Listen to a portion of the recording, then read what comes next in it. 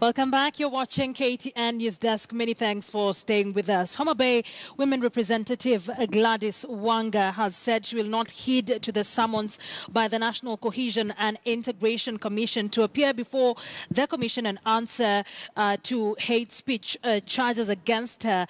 We understand that NCIC Chairperson Francis Ole Kaparo has responded to this. Let's just take a look at that. Business of the court to hear the cases and make a determination one way or the other. I've had occasion to complain in the past, and I repeat that complaint, that these cases are taking forever.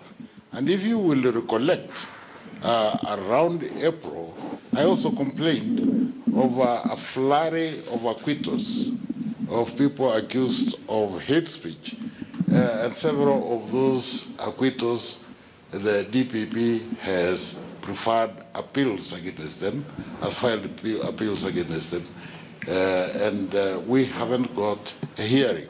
So that's the best we can do. I mean, you have to follow the due process. I may not be happy about a particular situation, but I will not break the law because of it. Former Machakos Senator James Mugama claims his life is in danger following the rampant accusations against him, particularly from the office of the DPP and the NCIC. What is your take? Well, being taken to court does not endanger anybody's life. All right, last comment from me. Perhaps there is this